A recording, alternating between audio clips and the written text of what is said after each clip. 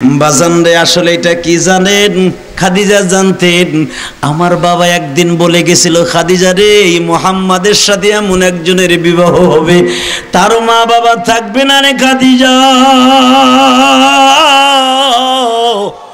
এই ব্যক্তির মতো দামি মানুষ জমিনে হয় না। আমার বাবা ইন্তেকালের আগে ইনজিল কিতাবের পণ্ডিত ছিল। আমার বাবা খায়রাত ভবিষ্যৎবাণী ভুলে গেছে, এই মানুষটারে হাতছাড়া করা যাবে না। মা খাদিজা রত্নতে রত্ন চিনছে বাবু। নবীর হাতে চাবিটা দিছে। মাইসারাকে পিছনের থেকে ডেকে ডেকে বলে, মাইসারা রে, ওই যে যাবি মুহাম্মাদের সাথে ছাগল চড়াইতে, আমি তোর বেতন বসায়া বসায়া দিব, কোনো কাজ করতে হবে না। মুহাম্মদ কেমনে ছাগল চড়ায়, কোন বাগানে ছাগল ঘাস খাওয়ায়, কোন পাহাড়ের কাছে দিয়ে ঘাস খাওয়ায়, তুই ছায়া ছায়া দেখবি। মুহাম্মদ রাস্তা দিয়ে হাঁটার সময় কোন কোয়ালিটিতে হাঁটে, রাস্তার মধ্যে কি কি ঘটনা ঘটে, বৈকাল বেলা আমার কাছে এসে হুবহু বর্ণনা করবি। মাইসারা কয়, ম্যাডাম পাগল হয়ে গেছে, মুহাম্মদ ভাইয়ের চেহারা ভালো বিদায় পাগল হইছে। আমি কালাকুলা তো হাফসির মানুষ, এই জন্য আমার পছন্দ হয় নাই। মুহাম্মদ ভাই রাস্তায় কি ঘটবো, সেও মানুষ আমিও মানুষ। মাইসারা জানতো না আমার নবী কি মানুষ। আল্লাহ করে বলেন, লাকাদ কানা লাকুম ফি রাসূলিল্লাহি উসওয়াতুন হাসানাহ। যার মডেলে মডেলিং হতে বলেছে তামাম পৃথিবীর মানুষ। যুবক ভাইরা, ও বরিশাল ভান্ডারিয়ার ভাইরা, আমার বিশ্বনবী যখন ছাগল লইয়া জীবনের প্রথম ছাগল চড়াইতে যাবে, 325টা ছাগল ছিল ওই খামারের মধ্যে। আমার নবী বললেন, মাইসারা তালাগুলা খোল। তালা খোলার পরে বললেন, রশিটা ছাড়। রশি ছাড়ার পরে মাইসারা বলে, কোরাইশ ভাই, তুমি ছাগল সম্পর্কে আন্দাজ নাই। ছাগলের রশি ছাড়লে ছাগল একটা দক্ষিণে, একটা পূর্ব দিকে, আর একদিকে উত্তর দিকে দৌড় মারবে, তুমি ছাগল সামলাইয়া পারবা না। কি জন্য ছাগল পালতে আসছো, চড়াইতে আসছো, ছাগল চড়াইতে যেয়ে পাগল হয়ে যাব। আমার নবী কয়, মাইসারা দেখবি একটা ছাগলও আল্লাহর হুকুমে দৌড় দিবে না।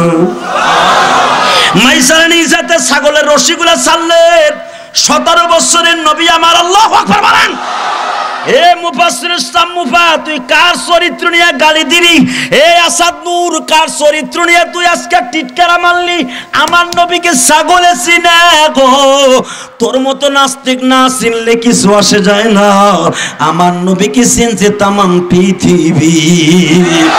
শুধু একটা আওয়াজ দিয়ে আমার বরিশালের বাইরে দেখায় দাও, জীবন যা কাটতাম, ছাগল যদি আমার নবীর চিনিয়া কাজ করতে পারে, আমার নবীর জন্য জীবন যদি দিতে হয়, কে কে রাজি আছো? আল্লাহকে তো হাত ধরে দেখায় দাও।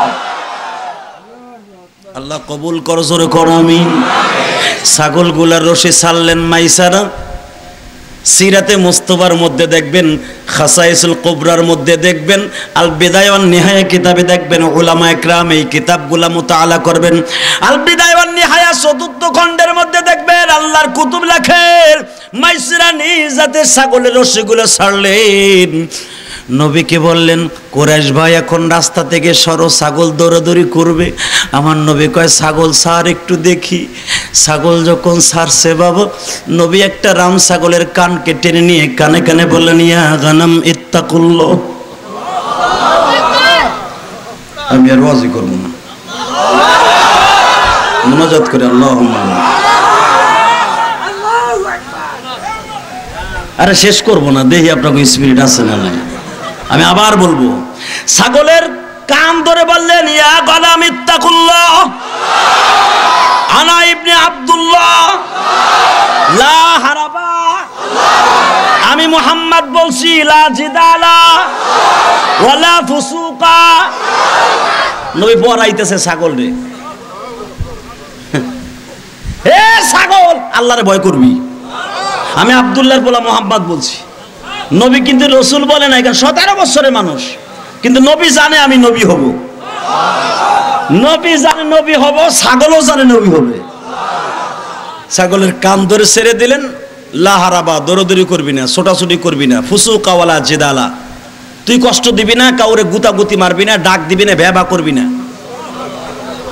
খালি কান ধরে বলে দিছে। ছাগল কোন কলেজের প্রফেসরের থেকে শিক্ষা অর্জন করে? সে আবার গলাটাকে উঁচা করে বলতেছে,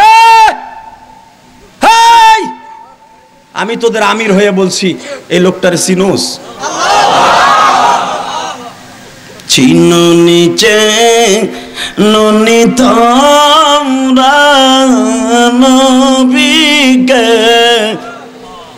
যার সিলায় তামাম জাহান বানাইছে, যার সিলায় তামাম জাহান বানাইছে। বলেন না বাবা, আরে ছাগলের কথাটা মিষ্টি সুরে বলেন না। চিনো নিচে ননি তোমরা নবীকে, যার সিলায় তামাম জাহান,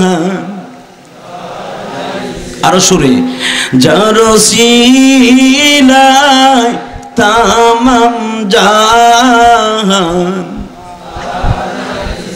ছাগলটা যখন সবার কানে কানে পৌঁছে দিলেন বাবা, একটা ছাগলও দৌড় মারে না। মাইসারা বলে, কুরাইশ ভাই ছাগলগুলা কি লুলা হয়ে গেল? নবী আমার বলে, ছাগলের পিছনের দিকে যে ধাক্কা দাও, দেখো ছাগল লুলা না জ্যান্তা। ও বাজান, এখন একটা আওয়াজ হবে, ভান্ডারিয়ার যুবক রে,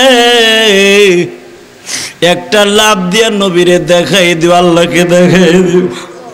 এই গভীর রাত্রে তাহাজ্জুদ পড়তে যাই আবু আইয়ুব আনসারীর বাড়ির সামনে যে কামতাম আর বলতাম, নবী গো, এই মদিনার মানুষ আপনাকে চিনিয়া জীবন দিছে গো নবী, ৬০০০ কিলোমিটার দূর থেকে আসছে গো নবী, একটা সালাম দেওয়ার লাগে। যত লক্ষ লক্ষ হাজি সালাম দিতে আসবে গো নবী,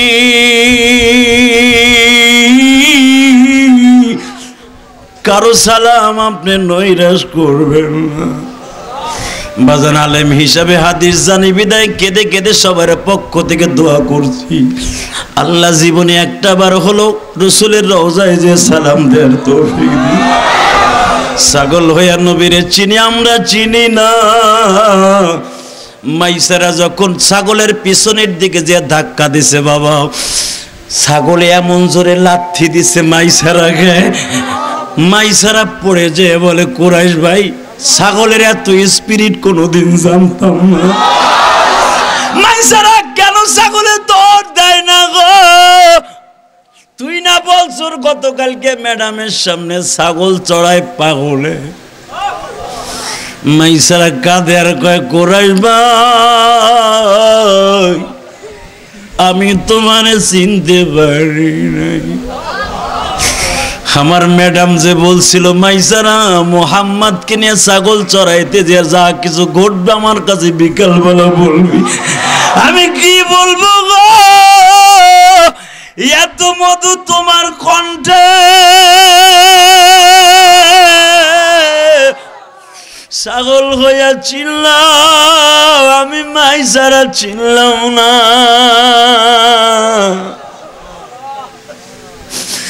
এই জন্যই বলছে আমার ম্যাডাম তোরে বসায় বসায় বেতন দিও। কুরাইশ ভাই ছাগল গুলারে তুমি যাইতে বলো, নবী শুধু জবান দিয়ে একবার বললেন, ইয়া গনাম ইয়াল্লাহ রো।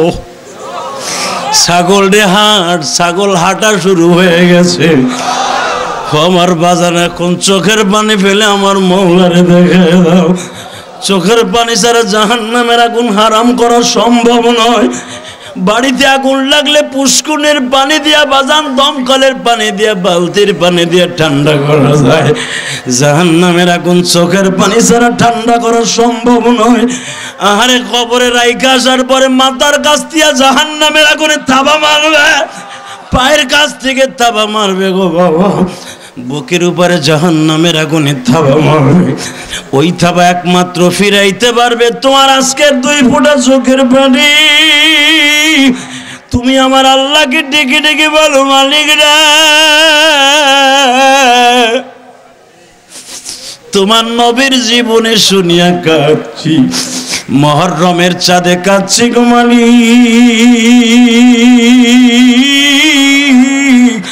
তুমি মাফ না করলে কার কাছে যাব? ভাইজান তুমি যদি আমার মতো বয়সে মা হারায় থাকো, বাপ বলে ডাক দিতে পারো না, তোমার চাচতো ভাই বাবার সাথে ওয়াজ শুনতে আসছে, তোমার মামাতো ভাই বাবার সাথে ওয়াজ শুনতে আসছে, তুমি ওয়াজ শুনতে আসতে পারো নাই। আমি ইলিয়াসুর রহমান জিহাদি আজকে সকালে মার কবরের কাছে দাঁড়াইয়া কাঁদলাম। তুমি আসার সময় মার হাতের খাবার খায় আসছো, দুনিয়ায় মার হাতের খাবারের মতো দামি কোনো জিনিস নেই। এই রাকিব আল হাসানের বুকটা বাড়িয়ে দেখো, মায়ের কষ্ট কত জমা রয়েছে গো বাবা। যদিও কোম্পানির এমডি,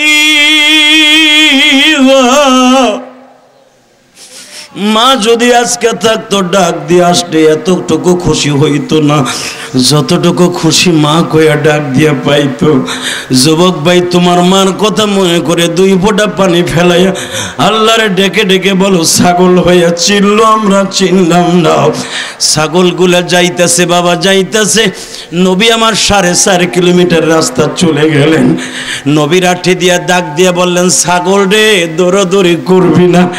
সন্ধ্যা পর্যন্ত ছাগল চড়াই বাবা, একটা ছাগলও দাগের বাহিরে যায় না। সন্ধ্যা পর্যন্ত মাইসারা ফলো করে, কিরে ছাগল এমন কোন মানুষ রে, একটা মানুষের কথা শুনোস, এই মানুষটার মালিক কে গো? বাজানের চারিদিকে ডাক দিয়ে নবী বললেন, যাবি না বাজান, এখন দেখা যাবে কার অন্তরে নবীর প্রেম আছে। নবী বললেন, এ মাইসারা এদিকে আয় না। যেই পাহাড়ের কাছে আমার নবী আঁটুটা বিছাইয়ে দিয়ে বলে, মাইসারা তুই আমার আঁটুর পরে শুয়ে পড়, একটু পরে 1 ঘন্টা ঘুমাবার পরে আবার তোর আঁটুর পরে ঘুমিয়ে যাব। আমার নবী 3 জনের রানের পরে ঘুমাইছে। আল্লাহু আকবার বলেন। কয়জনের রানের পরে? 1 নম্বরে হলো বাজান নবুয়াতির আগে মাইসারার রানে, 2 নম্বরে হিজরাতের রাত্রে আবু বকরের রানে, 3 নম্বরে সূরা নূর যেদিন নাযিল হয় সেদিন মসজিদে নববীর ভিতরে উস্তনে আবিলা বাবা, যেই খুঁটিটাকে বলা হয় 4 নম্বর খুঁটি, এই উস্তনে আবিলা বাবার কাছে হযরত আলী নবীর পাশে দাঁড়িয়ে আছে। নবী আলীকে বললেন, তাড়াতাড়ি আলী বসে পড়। আলীকে বসাইয়া আলীর রানের পরে নবী শুয়ে পড়লেন। সূরা নূর নাযিল হচ্ছে বাবা। আলী বলেন, আমার জীবনে এত ভারী জিনিস কোনোদিন আমার শরীরের উপরে সওয়ার হয় নাই। 3 জনের রানে নবী ঘুমাইছে। এবার দেখা যাবে কার অন্তরে কতটুকু দুঃখ। বাজান রে, কার অন্তরে নবীর ভালোবাসা। মাইসারাকে বললেন, রানটা টান করে দাও, আমি একটু ঘুমিয়ে নেই। মাইসারা যখন মাইসারার রানের পরে যখন নবী ঘুমাচ্ছে, মাইসারা মনে মনে কয়, ও কুরাইশ ভাই আল্লামিন, আমি তোমার খেদমত করলে আমার প্রমোশন বাড়ায় দেবে আমার ম্যাডাম। মোহাব্বত বেড়ে গেল বাবা। নবীর আনন্দে চিত্তে রানের পরে শোয়া দিলেন। আমার নবীর ছোট্ট ছোট্ট 17 বছর বয়সে দাড়ির র্যাক দিছে। মাইসারা নবীর দাড়িগুলো আস্তে চুলকায় দিচ্ছে। নবী আমার কয়েক মিনিটের মধ্যে ঘুমিয়ে গেলেন। সামাইলে তিরমিজির মধ্যে হাসান বলেন, আমার নানা ঘুমাইলে চাইয়া থাকতেন। নবী কোনোদিনও চোখ বুঝাইয়া ঘুমায় নাই। নবী ঘুমাইলে মনে হয়তো চাইয়া রইছে, কারণ ঘুমের ভিতর নবী ওহী নাযিল হচ্ছে। মাইসারা রানের পরে শুয়ে আছে আমার বিশ্বনবী। হঠাৎ করে মাইসারা দেখে ঠান্ডা বাতাসের আভাস পাওয়া যায়। মাইসারা উপরের দিকে তাকায় দেখে গো বাবা, বৃক্ষ গাছের মতো 2টা সাপ ফনা ধরে নবীরে বাতায়। এই জাবালে সারা অর্থাৎ মক্কার ভিতরে কয়েকটা পাথর, কয়েকটা পাহাড় কিয়ামতের আগে স্বর্ণ হয়ে যাবে। এ বাজার, এই পাহাড়ের কাছে আমার নবী, পাহাড়টার নাম ছিল জাবালে সারাও। এখনো পর্যন্ত এই পাহাড়টা তার কাটা দিয়ে ঘেরাও দিয়ে রেখেছে সৌদি গভর্নমেন্ট। আমার নবী এই পাহাড়ের পাশে যায় যখন ঘুমাচ্ছে, লেঞ্জা হলো পাহাড়ের গুহায় আর মাথাটা হলো নবীর ঘুমের স্থানে। ফোনাটা মেলে যখন বাতাস দিচ্ছে, মাইসারা মির্গির ব্যারামের মতো কাঁপতাছে। আহারে, জীবনে দেখি নাই সাপে কোনোদিন কোনো মানুষকে বাতাস দেয়। নবী যখন দেখলেন মাইসারা কাঁপতাছে কেন, নবীর ঘুম ভেঙে গেল। নবী আমার একটু উঁচা করে বললেন, মাইসারা ভয়ের কোনো কারণ নাই, এরা আল্লাহর মাখলুক, আমরা আল্লাহর মাখলুক। নবী হাত দিয়ে সাপ দুইটাকে সরাই দিলেন। হায়াতুল হায়াওয়ান কিতাবের মধ্যে এই সাপ দুইটার নাম পাবেন। কারো বাচ্চা যদি বিছানায় প্রস্রাব করে, এই সাপ দুইটার নাম যদি লেখে, মাঝখানে মুহাম্মদুর রাসূলুল্লাহ লেখে। বাজান কেউ যদি আস্তে করে সন্তানের বালিশের নিচে রেখে দেয়, আল্লাহর কুদরতের শক্তিতে বরকতে আর প্রস্রাব করবে না। একটা সাপের নাম ছিল মাহফুজ, আর একটা সাপের নাম মারজুক। হায়াতুল হায়াওয়ান কিতাবের মধ্যে দেখবেন আল্লাহর কুতুব লেখেন গো বাবা, যখন এই সাপ দুইটা নবীরে বাতাস দিচ্ছে, মাইসারা কাঁপকাঁপে শুরু হয়ে গেছে। নবীর সাপ দুইটা সরাই দিলেন, নবীর পায়ের কাছে বৃদ্ধাঙ্গুলের কাছে এসে বাবা চুমা দিচ্ছে। মাইসারা আরো পাগল হয়ে গেলেন। আমার ম্যাডাম যে বলছিল রাস্তাঘাটে যা ঘটবে বিকালবেলা বলবি, আমি মোহাম্মদকে চিনতে পারি না, এখন চিনতে পেরেছি। ভাইজান রে, যখন আমার নবী বললেন, মাইসারা কোনো ব্যাপার না, তুমি যা কিছু দেখলা কারো কাছে বললো না রে মাইসারা। মাইসারা বললেন, আপনি বললেন আমি বিশ্বাস করলাম, কিন্তু একটা কথার উত্তর দিবেন। যদি কোনো মানুষ তার মালিকের, দুনিয়ার কোনো মালিকের কোনো কফিলের চাকরি করে, তার বেতন যদি একটা কারণে দেয়, তোমার বেতন বাড়াইয়া দেব, যদি এই কাজটা আমার কাছে বলো। সে আমার চাকরি দিছে একটা, আপনার যা ঘটবে সব বিকালবেলা বলবো। আমি কি আমার ম্যাডামের কাছে বলবো না? আমার নবী বললেন, যা দেখছো তাই বলবা। আরো জোরে কর না, আরো জোরে কর। এই ঘটনা যদি পৃথিবীর বর্তমানে কোনো অলির শানে ঘটতো, সে কি দুনিয়ায় থাকতো? তার মুরিদরা কইতো, আমার পীর এখন নবীর ছোট ভাই। কথা কর না কেন? জোরে কর। কিছু কিছু মুরিদ আছে বলতেছে আমার পীর গায়েব জানে, বলে কি বলে না? নবী তো অবশ্যই গায়েব জানে। কথা বলেন না কেন? হ্যাঁ, এ মুসলমান, বলার চেষ্টা করতেছি, বুঝো। বাংলার জমিনে এমন এমন পীর আছে বাবা, নামাজ লাগে না, রোজা লাগে না, পীরের পায়ের উপরে সিজদা দেয়। আছে না নাই? যেই পীর বলে নামাজ লাগে না, রোজা লাগে না, ওই পীর আসলে পীর না, শয়তান। ওটা কি? জোরে কোন, আরো জোরে, জোরসে বলো। জোর হলো না, জোরসে বলো। আল্লাহ দেও কার আসতে কয় গাল ফাটা গেল গুছাইয়া। ওর নাম কি? যে কয় নামাজ লাগে না, ও পীর ভালো, ও মানুষটা শয়তান। ওর ভিতরে শয়তান ঢুইকা শয়তানি করতেছে। ঠিক না বে ঠিক? বর্তমানে এমন পীর আছে, আমি জানি না আপনাদের এলাকা আছে কিনা, এমন পীর আছে যারা বলে নামাজ লাগে না, আসলে এটা মানুষটা শয়তান খাতো ভাই। নামাজ লাগবে কি লাগবে না? আবার দেখবেন অধিকাংশ পীর আছে সেটা আল্লাহর জিকির করতে বাধ্য না, বাপের জিকির পড়লে মজা লাগে। আছে না নাই? জিকিরের ঠেলা আছে না? এমন জিকির আছে 24 ঘন্টা জিকির করে, বাপের কবরের দিকে ফিরে। এমন আছে না নাই? আসলে এটা পীর না, ওটা ইহুদিদের দালাল। কথা বলেন।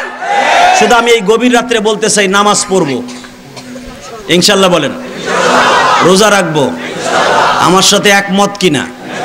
সবাই একমত? সবাই একমত। নামাজ পড়বেন সবাই। আল্লাহকে দেখাই দেন তো কে কে নামাজ পড়বেন। আল্লাহু আকবার জোরে বলেন তো দেখি।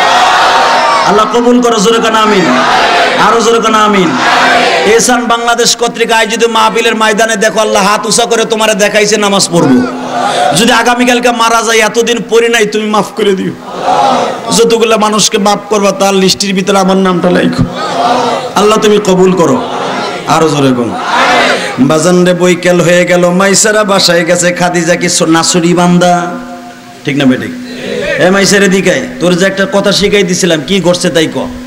মাইসারা কান দেয়ার কয়, ম্যাডাম রে, কোথার থেকে শুরু করব, কোথায় শেষ করব? ম্যাডাম শুধু একটা কথা জিজ্ঞেস করতে চাই, কোন মানুষ কি কি দেখছেন ছাগলে কথা শুনে? এ ম্যাডাম বলেন তো দেখি, দুনিয়ার কোন মানুষের কথা শুনছেন কি এমন ছাগলে তার কথা মতো চলে? জমিন থেকে এক মুষ্টি মাটি নিয়ে ফু দিয়া জমিনে ছেড়ে দিলে নতুন ঘাস উগিত হয়ে যায়। এমন কোন মানুষ দেখছেন গো ম্যাডাম? দুনিয়ায় এত বড় শরবতারে বাতাস দেয়। মা খাদিজা বললেন, মাইসারা রে, তোর আগে আমি আমার নবীর চিনছি রে মাইসারা। যতদিন চাকরি করবি এখন তার খেদমত করবি। ইসারা বলে ম্যাডাম আমি আপনার চাকরি করতে রাজি না, আমি মোহাম্মদ ভাইয়ের পিছনে পিছনে ঘুরবো। এই খাদিজা বাজান 40 বা 45 বছর বয়স আমার নবীর কাছে প্রস্তাব দিয়ে বিবাহ বসলেন। আমার নবীর জন্য খাদিজা সব সম্পদ বিলিয়ে দিলেন। এই খাদিজা ইন্তেকালের পরে নবী পাগলের মতো হয়ে গেলেন। আল্লাহু আকবার বলেন। খাদিজার ইন্তেকালের পরে তায়েব থেকে মায়ের খেয়ে আসছে আমার নবী বাজান রে, শরীরটা ক্ষত বিক্ষত শরীর লয়ে নবী ঘুমিয়ে আছে। হঠাৎ করে দেখে বাবার নবীর পাশে ছোট্ট একটা মেয়েকে বউ সাজাই আল্লাহ বসা করাই রাখছে। এই মেয়েটার কেউ না, নাম তার আয়েশা। কি নাম? জোরে কোন। আসলে আপনাদের কষ্ট হয়ে গেছে, আর হবে না ভাইজান। এখন রাত 12:15 বাজে, এখন তওবা করলে শেষ হবে। হ্যাঁ হবে, তবে 5 মিনিট পরে আমি দেখতেছি অনেক লোক এখন 1টা 2টা করে ওঠা ভাব লাগতেছে। 5 মিনিট বসে থাকা যাবে না? মারহাবা বলেন তো দেখি। তবে যেজন উঠতে চাইছিল সে বসে বসে যেরকম আমিন। তাহলে বোঝা গেল আল্লাহ রসুলের প্রেমিক এখানে আছে। রসুলের প্রেমিক যতদিন আছে ততদিন পর্যন্ত এই বিশেষ করে বরিশালের জমিন থেকে ইসলাম বিদায় করা যাবে না। কথা ঠিক না? ঠিক। আরো জোরে বলেন না কেন? আল্লাহু আকবার জোরে বলো। জমিনের মালিক কে? আল্লাহ আছে না? যদি ইসলামের জন্য কখনো ডাক আসে, ইসলামের জন্য জীবন দিতে রাজি আছি না নাই? কে কে রাজি আছেন দেখি আল্লাহকে হাত উঁচু করে দেখান তো। জীবন দিতে হবে না, শুধু একটা জিনিস আমারে দিবেন, 5 ওয়াক্ত নামাজ পড়বেন, মা বাবার খেদমত করবেন, স্ত্রীকে পর্দায় রাখবেন। রাজি আছেন না নাই? নবী ঘুমের থেকে উঠেই দেখে সুন্দর করে একটা মাইয়া বইয়া রইছে। জিজ্ঞেস করলেন তোমার নাম কি? নবীর ঘুমও কিন্তু ওহি, মনে আছে? নবীর ঘুমও কি? ঘুমের মধ্যেই হুজুর ঘুম থেকে জেগে গেছে, ঘুমের মধ্যেই জাগছে। যাইকে বইয়া জিজ্ঞেস করতেছে তোমার নাম কি? বলে আমার নাম আয়েশা। তোমার বাবার নাম আবু বকর? হ্যাঁ। তুমি এখানে? জিবরাইল পাশে দাঁড়ায়, এই লোকটা আপনার, এই মেয়েটা আপনার বউ হবে। ঘটক আমার আল্লাহ, কাবিন মাস্টারও আল্লাহ। হ্যাঁ বাবার এটাইকে বিয়ে করে লোন। আমার নবী স্বপ্নের ভিতরেই বলতেছে বলো কি তুমি, 6 বছরের মেয়ে আমার বউ কেমনে হইব? এটা যদি আমি মোল্লাই কইতাম, এলাকার সবচেয়ে আমার ভক্ত একজন বলতাম যে চাচা আপনার 6 বছরের মেয়েটা সুন্দর দেখা যায়, আমার কাছে বিয়ে দেন। বুড়া বেড়ায় 1.5 কেজি ওজনে একটা পইরে নেই না, কইতে একটা সেইছিলাম। ঠিক না ঠিক? জোরে কহান। ঘুমের থেকে উঠে আমার নবী বাস্তব মনে হচ্ছে আয়েশা বসে আছে। নবী এদিক তাকায় ওদিক তাকায়, কেউরে দেখে না। কেউরে না দেখে ঘুমের থেকে উঠে দেখে আবু বকর সবে মাত্র হুজুরের কাছে গামছা আর মেশক আর পানির বদনি নিয়ে ঢুকতেছে। আমার নবী মুসকে হেসে দিয়ে কয় আবু বকর রে, এখন একটা কথা যদি জিজ্ঞেস করি খুশি হবেন না বেজার হবেন? আবু বকর বলে ইয়া রাসূলুল্লাহ ঘুমের মধ্যে মনে ওহী নাযিল হয়েছে। আমার নবী বলেন আমার ঘুমের ভিতরে ওহী নাযিল, এটা কি বিশ্বাস করেন? আবু বকর বলে কি বলেন? আমার মা বাবা কোরবান হোক, আমার জীবনটাই তো আপনার জন্য, বলেন না কি? আবু বকর তোমার শানে একটা হুকুম নাযিল হয়ে গেছে। আমার নবী বললেন বলবো আমি? হুজুর আপনি বলেন না, যত তাড়াতাড়ি বলবেন আমিও আবু বকর তত ধন্য হয়ে যাব। এই নাস্তিক, এই মুফা, তুই যে বললি নবী মুহাম্মদ বেঁচে থাকলে বাল্য বিবাহের কারণে নারী নির্যাতনের কেস খাইতো, তোর কপালে সুতার মারি। বাংলার মানুষ ঠিক পানা ঠিক কিয়ামতের মাঠে দেখে নিব, যারাই নবীর চরিত্রে কলঙ্ক দিয়ে শোষ, একটা নাস্তিক আল্লাহর কাছ থেকে সার পাবি না, পাবি না, পাবি না, পাবি না। কথা ঠিক না বেটি? এই ভান্ডারিয়ার মুসলমান আমি জানি, হক্কানি পীরের মুরিদ আপনারা, শুধু একটা আওয়াজ তুলতে চাই, শুনতে চাই। এই গভীর রাত্রে মুফা তুই আমার নবীর চরিত্র আঘাত করলি, এই বুড়া চাচাও যদি তোর এই জমিনে পায় তোর গলা টিপ্পা হত্যা করব। ঠিক না বেটি? যদি ছোট্ট তালবে আলিমরা পাও তারপরে তোর ডিলাইয়া হত্যা করব। আমার নবী একটা কারণ ছাড়াও বিবাহ করে নাই। উলামা একরাম প্রত্যেকটা মসজিদে উচ্চারণ করে, অনেক মুসলমানের পোলাই প্রশ্ন করে, করে কি করে না?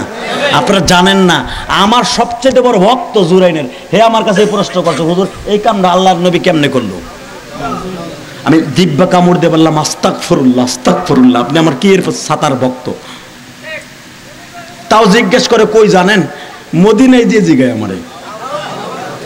আমি বললাম এই বেটা গলা টিপটা মাইরে লাবো, তোর এই কথা যদি এই মদিনার কোনো পুলিশ শোনে তোরে মাইরি হেলাইব। আল্লাহু আকবার বলো না কেন? এখন রক্ত গরম করে একটা আওয়াজ দিবা, আমার নবীকে আয়েশাকে বিবাহ করেছে যৌবনের লালসায়? হ্যাঁ, যারা বলবে ওরে যেখানে পাবো সেখানে দুটুকরা করব, ঠিক না বেটা? মাহফিলের মাঝখান থেকে দেখায় দাও জীবনে আর আসিবা না আসি এই গভীর রাত্রুল আমাকে আমার আস্তাও ইন্না ফাতাহনা লাকা ফাতাহাম মুবিনা ওয়ালা তাকুলু লিমান ইউকতালু ফি সাবিলিল্লাহি আমওয়াত বাল আহইয়াউ ওয়ালাকিন লা তাশউরুন। আমার আল্লাহ শহীদদেরকে যদি এত মর্তবা দিয়ে থাকে, এই কুত্তাদেরকে জমিনে মারিয়া কুত্তার মতো পিটাইয়া বাংলা সারা করে প্রমাণ করে দিব আশিক রাসূল এখনো পর্যন্ত বাংলার জমিনে আছে। কে কে রাজি আছো? আল্লাহকে একটা বার হাত উঁচু করে দেখায় না।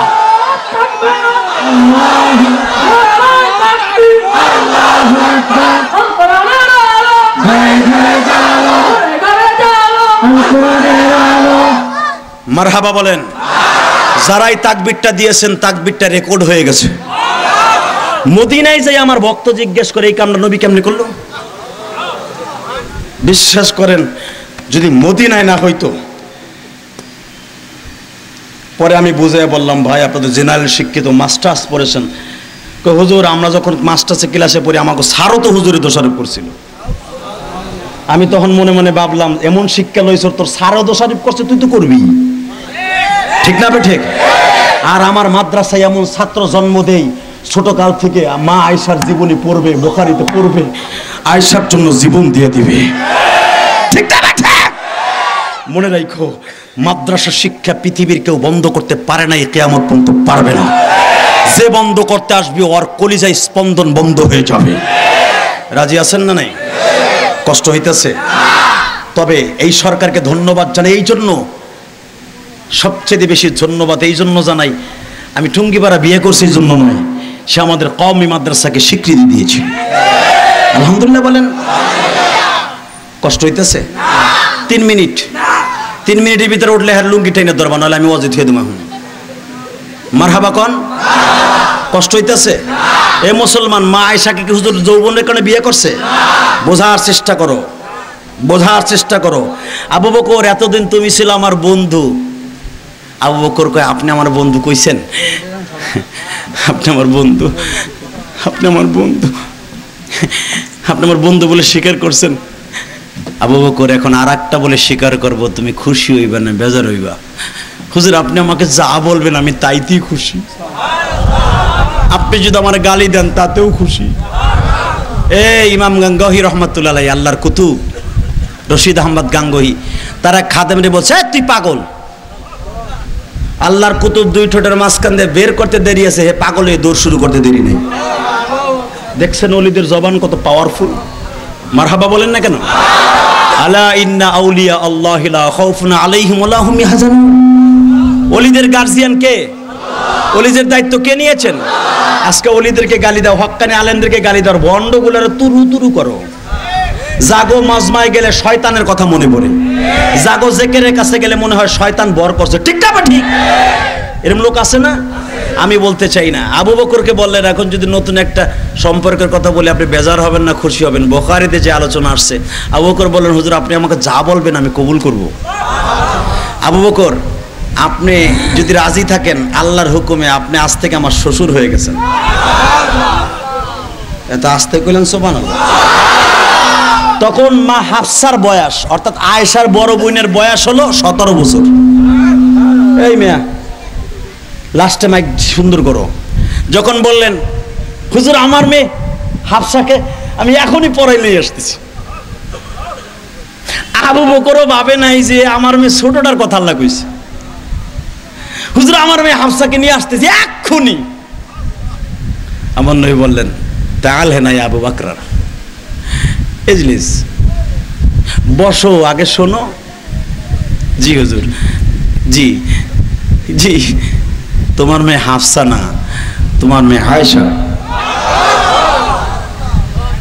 আবু বকর আনন্দে চিত্তে বলে ফেলেন, আয়সা তো আমি সাজাই নিয়ে আসি।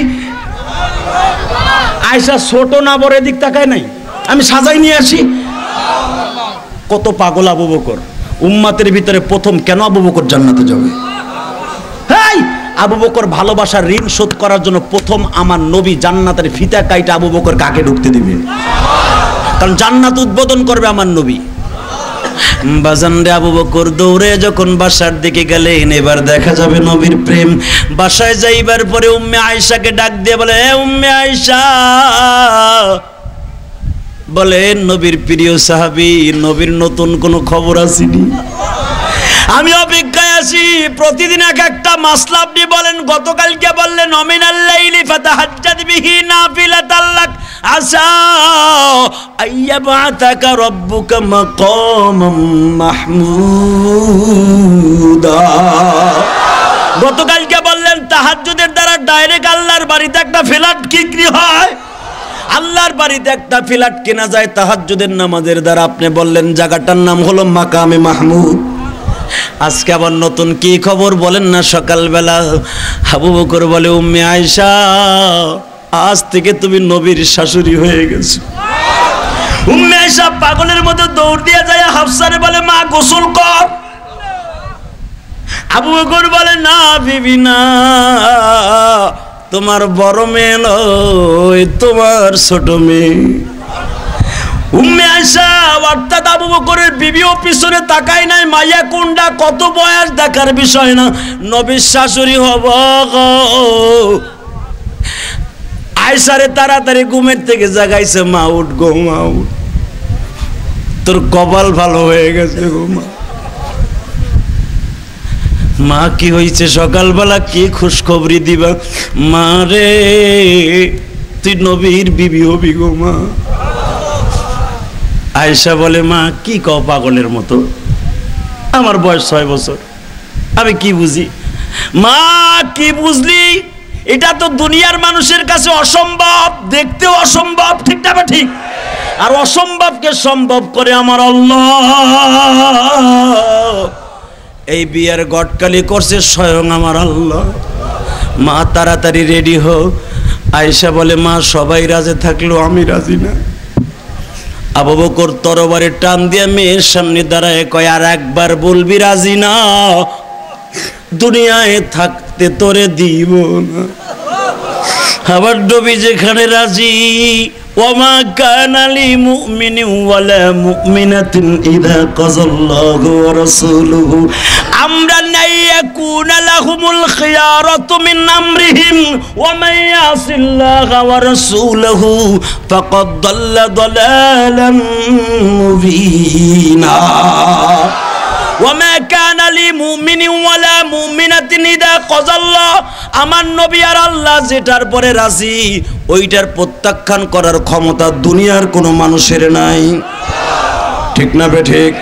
দালালাম মুবিনা, অন্ধকারে চলে যাবি, গোমরা হয়ে যাবি মা। এই কথা বলে তরবার নিয়ে দাঁড়িয়েছে। আয়েশা ফুপায়া কান্দে আর কয়, বাবা গো, তুমি আমার মনের খবর বুঝলো না। আল্লাহ জানে গায়েবের খবর। বাবা তুমি ভাবছো আমি রাজি না? আমি রাজি বাবা, তবে একটা শর্ত। আমি কেন বলছি রাজি না?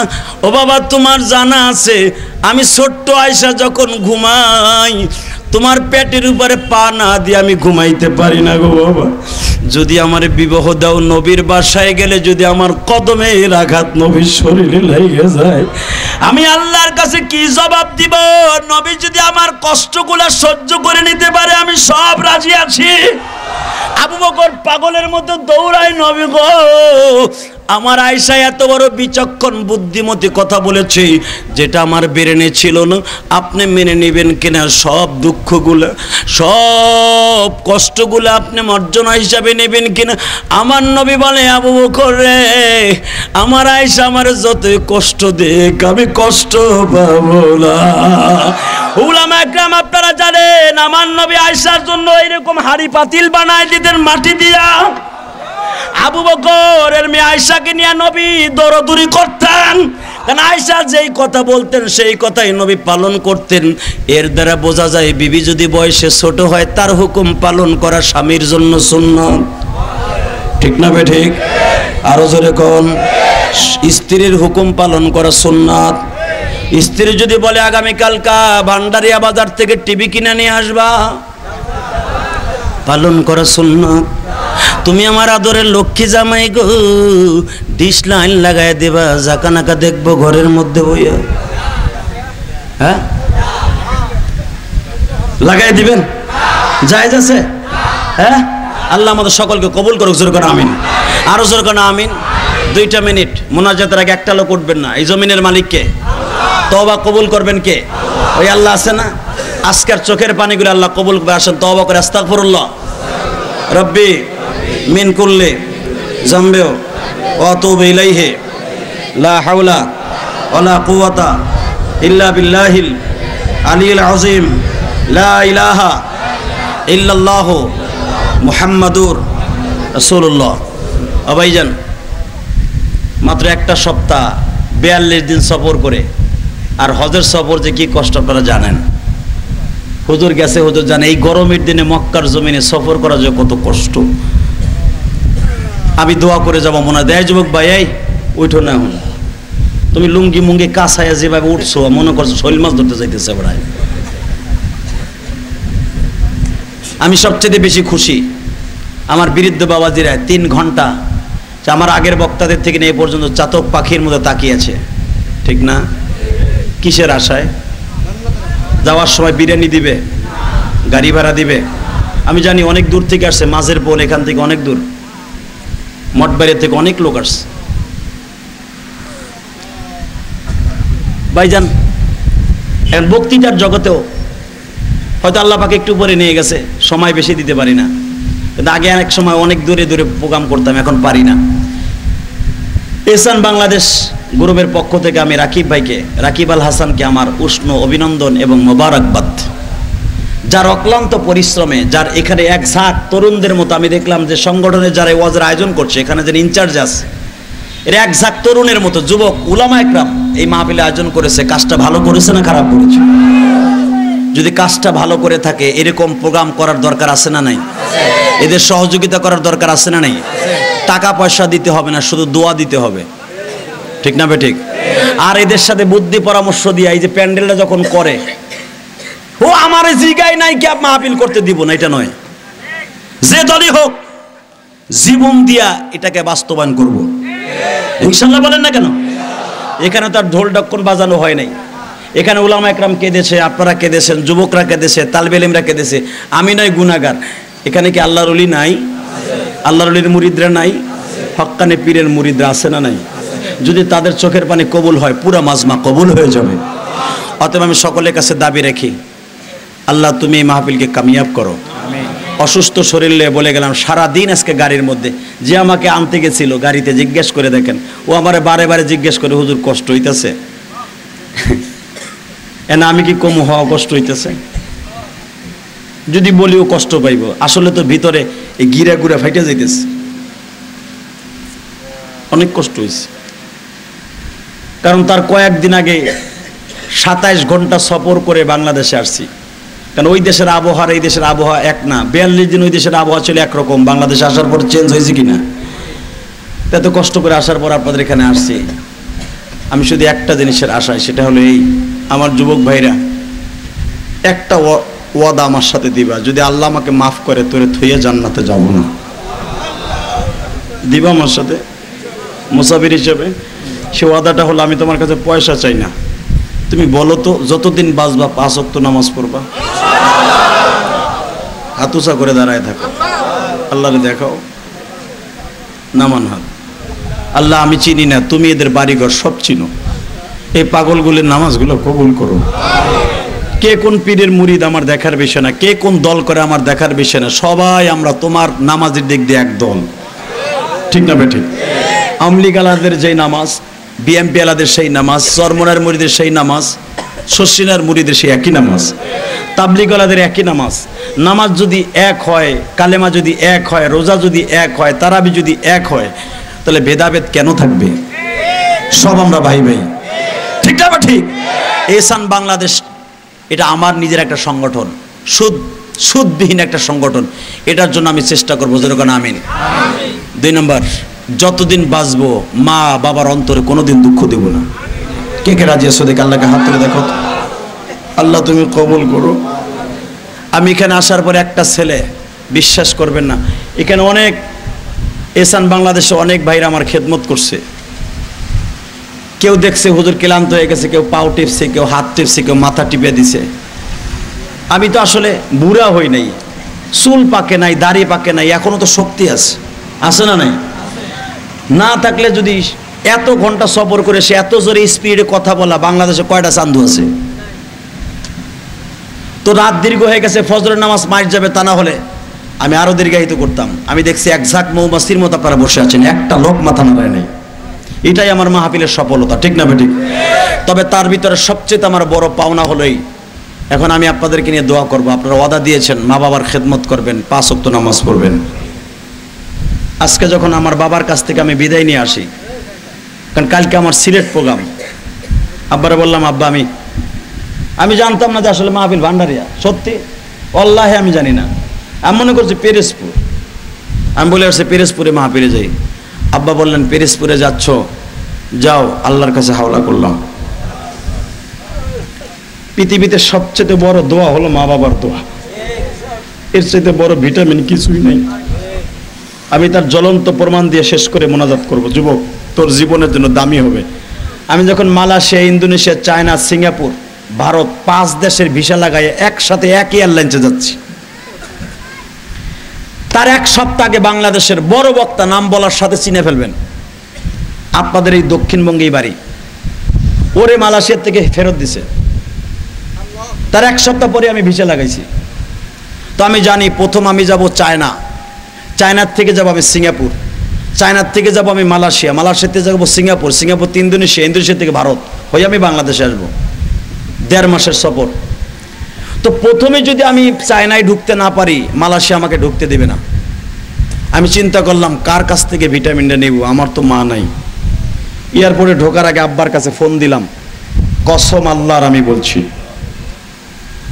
আব্বা 5 দেশের ভিসা নিয়ে যাচ্ছি, আমার ভাইরা তো অপেক্ষা করতেছে আমার জন্য, কোনো জায়গায় যেন বিপদ না হয়। বিশ্বাস করেন আমার বাবা শুধু এতটুকুই বললেন, যাও, আল্লাহ তোমার কোথাও ঠেকাবে না।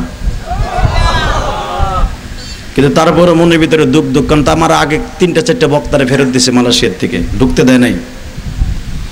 যুবক ভাই, আমি বাবার দোয়াটাকে বুকের মধ্যে ধারণ করলাম, আল্লাহর রহমতটাকে কামনা করলাম। আমি চলে গেলাম। মালয়েশিয়ার থেকে ট্রানজিট বিমান আমাকে নিয়ে যাচ্ছে চায়নায়। চায়না একটা বৌদ্ধ দেশ, যেই দেশে আমার মতো টুপিওয়ালার কোনো মূল্য নাই এয়ারপোর্টে। আল্লাহর কি কুদরাত, ওই যে বাবার দোয়া আছে, বুকে সাহস আছে, আল্লাহর রহমত আছে। আমার 33 জনের পরে আমার পাসপোর্টটা দেওয়ার সাথে আমার পাসপোর্টের একবার তাকাইলো, নাম কি জিজ্ঞেস করলো, বাবার নাম কি জিজ্ঞেস করলো, চেহারার দিকে তাকাইয়া কম্পিউটার তাকায় সিল মেরে দিছে।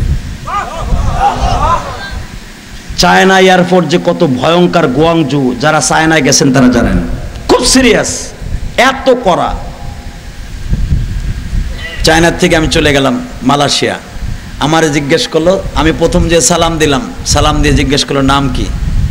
আমার খালি জিজ্ঞেস করলেন আপনি কি হটেজের নেম, জিজ্ঞেস করলো। এরপর জিজ্ঞেস করলো আপনি করেন কি, বললাম। আমি চিন্তা করলাম দেই, ও খালি ইংলিশ আমার ফডর ফডর করে, ও তো জানি দাঁড়িয়ে আছে, ওরে আরবি বলে দেখি। আমি যখন আরবিতে একটু টেস্ট করলাম, আনা ইমাম মা খতিব তালাতা মাদ্রাসা প্রিন্সিপাল, নাম মাশাআল্লাহ। আমি বললাম তুই তো আরবিও তো বুঝোস।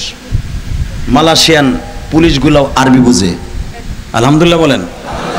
আমার নি শুনে এইভাবে দাড়িতে হাত দিয়ে কয় আল্লাহ গো, আমারে ঢুকাই দিয়ে দিলেন। আল্লাহর কুদরাতি 5টা দেশ সফর করে যখন বাংলাদেশে আসলাম, আমি মিলাইতেছি, আসলে কোনো জায়গায় আমারে বাজাইলো না, কিচ্ছু জিজ্ঞেস করলো না, এর পিছনে কারণটা কি। একটাই তালাশ করে পাইলাম, ওই যে আমার বাবাই বলছিল তুমি কোথাও ঠেকবে না।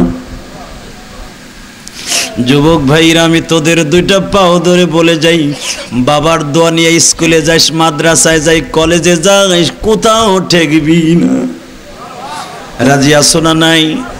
আজকে ছেলে বড় হইলে বউ সওয়াল মাইয়ার সাথে ভাত দেয়, মা বাপরে ভাত দেয় না। এই কাজটা জীবনে করিস না, আমি আল্লাহকে সাক্ষী রেখে বলছি, তোর জন্য জান্নাত হা করে তাকিয়েছে। এই কাজটা করতে রাজি আছো না নাই? রাজি আছো সবাই? মা বাবার খেদমত করবা তো ইনশাল্লাহ? পরীক্ষা দেওয়ার আগে মার কাছে না বলে যাব না। আমি হুজুরের কাছে না বলে যে মা বাবার কাছে বলে যাস কাজে লাগবো। আমারে 10টা টাকা না খাওয়াই মা বাবারে খাওয়াই যাস কাজে লাগবো। আল্লাহ কবুল করুক, জোর করে আমিন। তো মা বাবার খেদমত করবেন তো? আলেম ওলামার সম্মান করবেন তো? যাদের মা বাবা নাই তাদের জন্য বসে বসে এখন কাঁদবেন। আসেন তওবা করে আস্তাগফিরুল্লাহ রব্বি মিন কুল্লি জামবি ওয়া আতুবু ইলাইহি লা হাওলা ওয়ালা কুওয়াতা ইল্লা বিল্লাহিল আলিয়্যিল আযীম লা ইলাহা ইল্লাল্লাহু মুহাম্মাদুর রাসূলুল্লাহ। হুজুর মোনাজাত করুন। এলাকার স্বনামধন্য চেয়ারম্যান সাহেব অসুস্থ শুনলাম, আল্লাহ ওনাকে শেফা দান করো। আল্লাহ ওনার অক্লান্ত পরিশ্রমে, ওনার কষ্টেই মাহফিলের আয়োজন হয়েছে আমি শুনেছি। উনি অনুমতি দিছে। আসলে এলাকায় যে যত বড় মাথা তার তত ব্যথা, ঠিক না ভাইজান? চেয়ারম্যান আল্লাহ বানিয়েছে, সে অনুমতি দিছে। আলহামদুলিল্লাহ এলাকার প্রশাসন তারাও অনুমতি দিছে। আল্লাহ মাহফিলকে তুমি কবুল করো। যারা টাকা দিয়ে, অর্থ দিয়ে, পয়সা দিয়ে, শ্রম দিয়ে, মেধা দিয়ে যে যেভাবে সহযোগিতা করছে, আল্লাহ বিশেষ করে এহসান বাংলাদেশকে তুমি কবুল করো। সুদবিহীন এই সংগঠনটাকে, অরাজনৈতিক সংগঠনকে তুমি কবুল করো। সঠিকভাবে যেরকম কসম বিল্লাহ, কসম তিল্লাহ 3 বার কসম করে বলে গেছে এমডি, আমার এটার ভিতরে ধোকাবাজি নাই, মিথ্যাবাদী নাই। তো 3 বার কসম করার পরে ওই লোকটাকে আমি যদি বলি লোকটার ভিতরে ধোকাবাজি আছে, আমার ঈমান থাকবে না। এই জন্য আমি বলবো না যে তার ভিতরে ধোকাবাজি আছে। আমি তার কসমের পরে ভিত্তি করে আমিও বললাম, কসম করার পরে এমডি যদি কসম করে বলতে পারে, আমার বিশ্বাস অবশ্যই সহি। কসমের পরে কোনো কথা চলে না, ঠিক না? ঠিক। অতএব সংগঠনের জন্য চেষ্টা করবেন ইনশাআল্লাহ। বাঁচিয়ে থাকলে দেখা হইবে, আবার মরিয়া গেলে দেখা হবে হাসরের মাজার। ভাইজান আপনারা আমার জন্য দোয়া করেন, আমিও দোয়া করি। আমি যেই বাসায় খাবার খেয়েছি ওই বাসার জন্য দোয়া চাই। বিশেষ করে যেই ড্রাইভার আমাকে এত কষ্ট করে সারাদিন কষ্ট করে নিয়ে আসছে ওর জন্য দোয়া চাই। যেই ভাই আমাকে খেদমত করে নিয়ে আসছে আল্লাহ তাদের জন্য কবুল করে। আল্লাহ সকলকে ভালো রাখো, সুস্থ রাখো। বিশেষ করে আমার ভাইরা ঘন্টার পর ঘন্টা দাঁড়িয়ে ওয়াজ শুনছে। আপনারা তো বসে আছেন, অনেকে দাঁড়িয়ে দাঁড়িয়ে ওয়াজ শুনছে। চেয়ারম্যান সাহেবের স্ত্রী কিছুদিন আগে ইন্তেকাল করেছেন, আল্লাহ ওনাকে তুমি মাফ করে দাও। আল্লাহ তুমি মাফ করে দাও। মানুষ হিসাবে কোন ভুল ত্রুটি করে থাকলে আল্লাহ মাফ করে দাও। আল্লাহ তুমি আমার মা দুঃখিনীকেও মাফ করে দাও। আমার এই বুড়া বাবাজিদের মা বাবাকে মাফ করে দাও। ওদের কোনো কথা আছে? অনুরোধ করে দাও।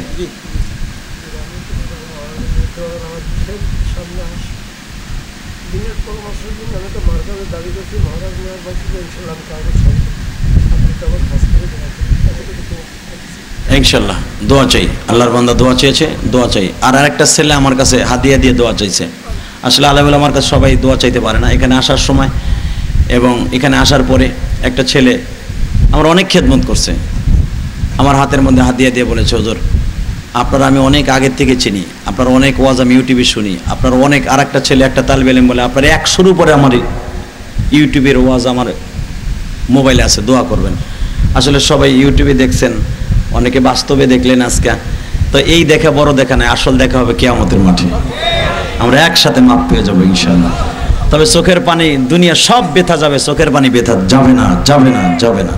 আপনাদের এই সংগঠনের আমি 14টা প্রোগ্রাম পেয়েছি, 14টা ইনশাআল্লাহ। হয়তো হজের থেকে আসার কারণে শরীরটা অনেক দুর্বল, আপনি কল্পনা করতে পারবেন না এত দুর্বল। তো ইনশাআল্লাহ বাকি যে ওয়াজগুলি আছে আবার আপনাদের সাথে দেখা হবে ইনশাআল্লাহ। নতুন আর আকশন নিয়ে আসবো। আল্লাহ সকলকে কবুল করে, আল্লাহুম্মা আমিন। ربنا ظلمنا أنفسنا وإن لم تغفر لنا وترحمنا لنكونن من الخاسرين اللهم اغفر لنا ولوالدينا رب ارحمهما كما ربياني صغير رب العالمين। রাত এখন 12:30 বেশি বেজে গেছে। তুমি তাকায়া দেখো মালিক,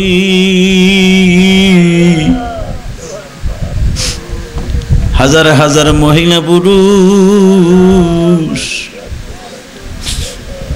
আমার সময় যারা পড়ছে একটা মানুষ ময়দান ছেড়ে যায়নি। আল্লাহ 10 মাইল 20 মাইল 15 মাইল 50 মাইল দূরের থেকে আমার ভাইরা আসছে। বলো তো এদের কি দিয়া বিদায় দিব? মালিক দিবার মতো আমার কাছে কিছুই নাই।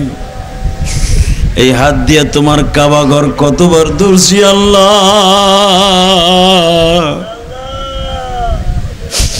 হযরত আসওয়াদ অনেকবার চুমা দিছি, এইবারও 4 বার চুমা দিছি আল্লাহ।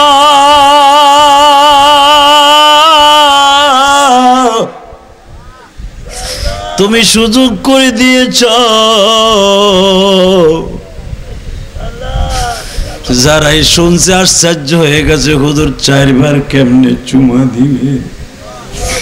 হযরত আসওয়াদ একবার চুমা দিয়ে এত কঠিন। আমি বলছি আমার আল্লাহ আমাকে তৌফিক দান করেছে, কাউকে কষ্ট দেই নাই, নিজেও কষ্ট পাই নাই। আস্তে আস্তে করে তুমি হযরত আসওয়াদের মধ্যে মাথাটা ঢুকাই দিছো গো আল্লাহ। আল্লাহ যে ঠোঁট দিয়ে তোমার হযরত আসওয়াদ চুমা দিছি, এই ঠোঁট দুইটা তোমার এই কোরআনের মাহফিলে ইউজ করলাম। যে হাত দিয়ে তোমার হযরত আসওয়াদের সেই ফ্রেমটা ধরিয়ে চুমা দিছি, হাত দুইটা তোমার কাছে ভিক্ষুকের মতো তুলছি। হাতিমে কামার মধ্যে নামাজ পড়ছি মালিক, তোমার নবীর রওজার পাশে দাঁড়ায় দাঁড়ায় সালাম দিয়েছি। রিয়াজুল জান্নার মধ্যে দীর্ঘ সময় দাঁড়িয়ে দাঁড়িয়ে নামাজ পড়েছি। এই সমস্ত কথাগুলো শুনলে আমার আলেম ভাইদের অন্তরে যাওয়ার স্বপ্ন জায়গা যায়। আমি আমার ভাইদের দরখাস্ত তোমার কাছে সাবমিট করলাম, তোমার পাগলদের দোয়াগুলি কবুল করে। আল্লাহ যাদেরকে নিয়ে হাত তুলছে আমি জানি না কার জানো জনম দুঃখিনী মা গো মা।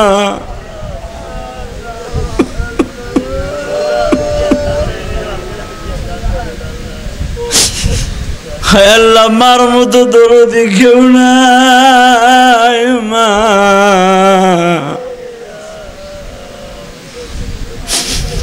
এই হাজার হাজার মুসলমান কি দিয়ে বিদায় লইয়া যাইব?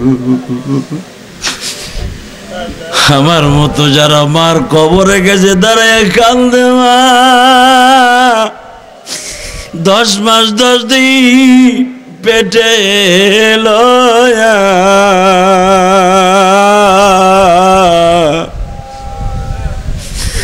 10 মাস 10 দিন পেটে লয়া কাছো গোপনে মা। তোমার কষ্ট মওলা ছাড়া কেউই জানে না, তোমার ব্যথা আল্লাহ ছাড়া কেউই জানে না। বাবাই বলতো কেন কাঁদো আমায় বলো না, বাবাই বলতো কেন কাঁদো আমায় বলো না। মায় বলতো হে বেতার কথা বলা যাবে না। আরে আমার লাতির কথা মা কার কাছে বলে নাই, শাশুড়ির কাছে লজ্জায় বলে নাই, বাবার কাছে ভয়তে বলে নাই। কত লাথি মার বুকে মারছি মা। আল্লাহ আমার মতো কোন আলেম ভাইয়ের জন্য মা নাই গো আল্লাহ, কার জানো বাবা নাই, কারে ডাকবে বাবা বলে খাই, কারে ডাকবে বাবা বলে, বাবা তো ধরাই নাই। আল্লাহ তুমি মাফ করে দাও ও হে মালিক সাই। বাইরে এই 1:45 তো আমার মওলা ফিরাই দিবেন। তুমি মনে করো আমার বাবা রিক্সা চালায় আমাকে পরীক্ষার ফি দিত, আমার বাবা প্যান্ট কিনে দেওয়ার মতো তৌফিক ছিল না। 6-7টা ভাই ছিলাম, কলম কিনে দেওয়ার তৌফিক ছিল না, স্কুলের ব্যাগ কিনে দেওয়ার তৌফিক ছিল না, মাদ্রাসার পাঞ্জাবি কিনে দেওয়ার মতো তৌফিক ছিল না। মানালেম ভাইরা, আরে মা চাউলগুলো আস্তে আস্তে গোপনে দিয়ে আমার পরীক্ষার ফি দিত। আজকে সেই বাবা দুনিয়ায় না।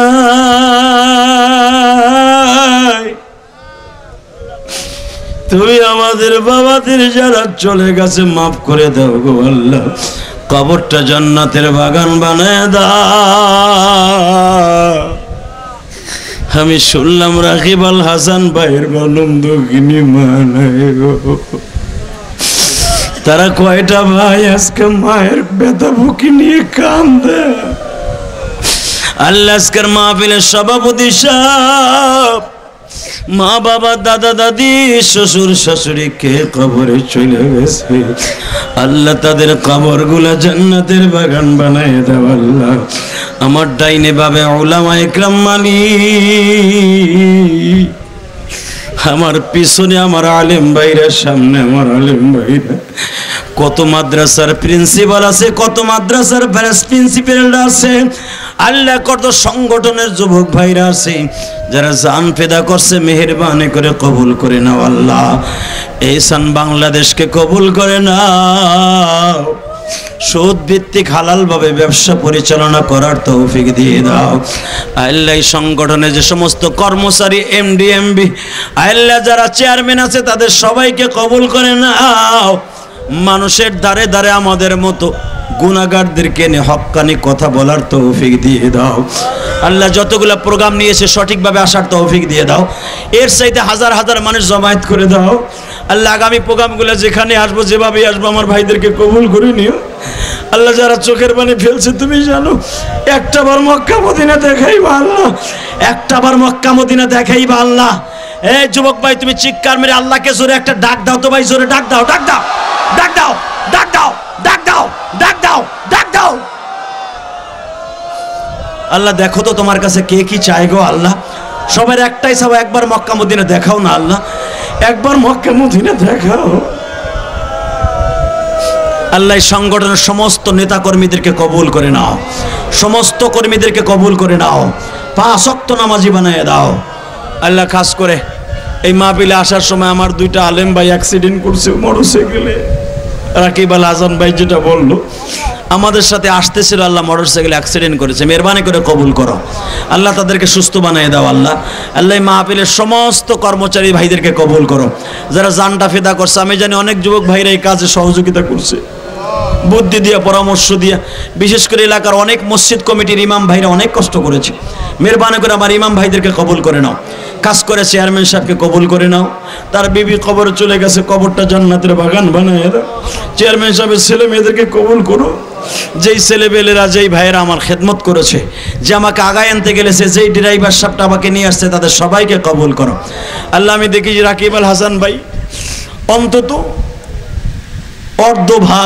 অর্ধ শতভাগ তরকারি দিয়ে আজকে আমার আলেমদের ভাইদেরকে খাওয়ান দিয়েছে আল্লাহ। যারা পাকিয়েছে তাদেরকেও কবুল করো, যাদের অর্থেই ব্যবস্থা হয়েছে তাদের কবুল করো আল্লাহ। যেই বাসায় আমি আসার পরে নাস্তা করেছি ওই বাসায় কবুল করে নাও আল্লাহ। সাংগঠনিকভাবে এই ইহসান বাংলাদেশকে কবুল করে নাও আল্লাহ। এই সংগঠনের সমস্ত টাকা যারা দিয়েছে জামানত হিসাবে তাদের জামানতগুলো কবুল করো, সঠিকভাবে পরিচালনা করার তৌফিক দিয়ে দাও আমাদের সবাইকে 5 ওয়াক্ত নামাজি বানায় দাও আল্লাহ। যেই মিডিয়াগুলো ঢাকার থেকে আসছে আল্লাহ, বিনা পরিশ্রমে যাতে এত কষ্ট করবে তাদের সবাইকে কবুল করো। মালাকুল মউত যেদিন পাঠাইবা এই জবান থেকে জারি করে দিবা লা ইলাহা ইল্লাল্লাহু মুহাম্মাদ।